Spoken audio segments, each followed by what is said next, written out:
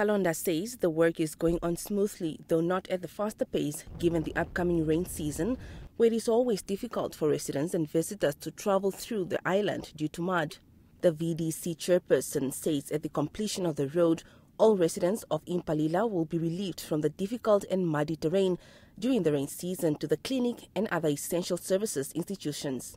The road's construction is progressing well. We can all see the development. They are very busy. Our only concern is that not all 150 people have been employed as per the earlier promise.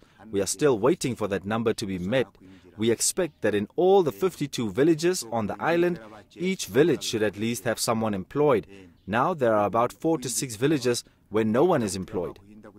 He is happy that tourists have started going to the island in bigger numbers, especially after the clearing of the airstrip, and is hopeful that investors will also follow suit. Aircraft are now landing, bringing tourists. We anticipate that after the complete completion of the airstrip, more tourists will be coming, because previously they only depended on Botswana. Now, even when borders are closed, as during COVID-19, tourists can just come straight here and land here, whether from South Africa or whichever country they are from. Kalonda has appealed to government in partnership with the private sector institutions to bring more services to the island, especially shops.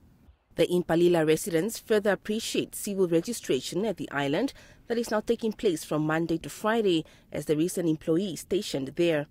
Kalonda is just concerned that the employee operates from the police building while a plot was availed for the office building years back.